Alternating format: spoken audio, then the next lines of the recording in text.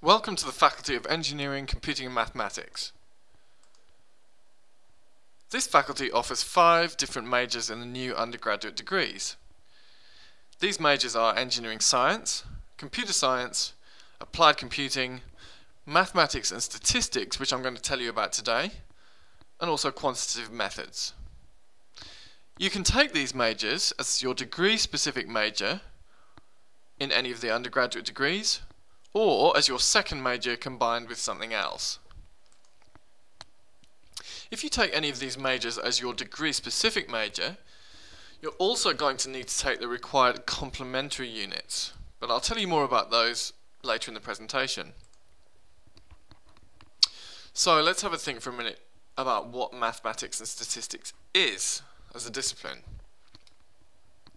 Mathematics is literally humanity's most powerful tool for comprehending the universe. It's essential for many fields of modern endeavour, such as science, technology, engineering, and finance.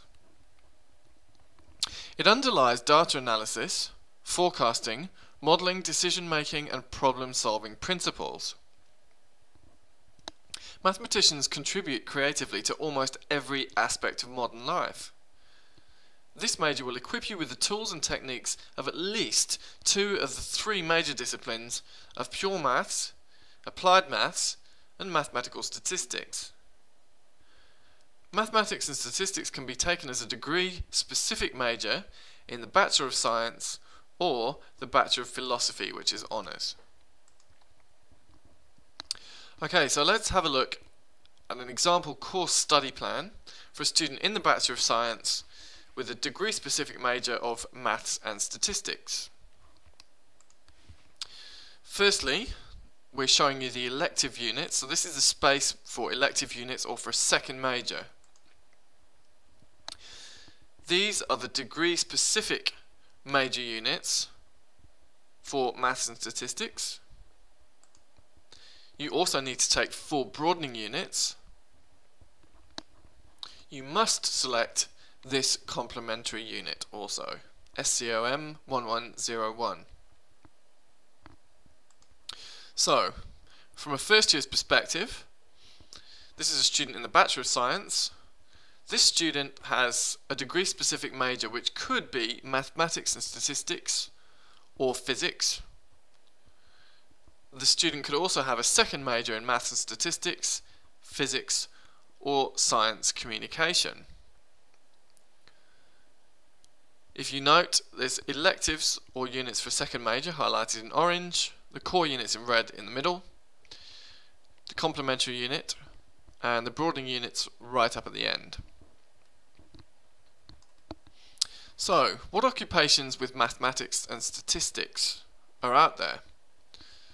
So the biggest sector on our diagram, so this is UWA graduate destination surveys. Most people doing this major actually ended up in the engineering professions. Second biggest sector is other, so that doesn't tell us very much. This is a range of this would have been a range of other occupations that we can't classify. Next biggest sector is business and systems analysts and programmers. You see that school teachers also feature in that data. Average starting salaries in mathematics and statistics.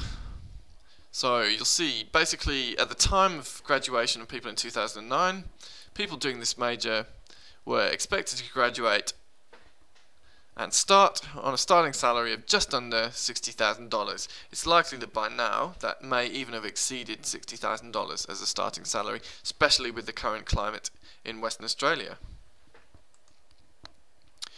Students with credit. So if you've already completed some tertiary study and you're going to be applying for credit, which we call advanced standing, please come and speak to us, or you can email us on inquiries-ecm@uwa.edu.au.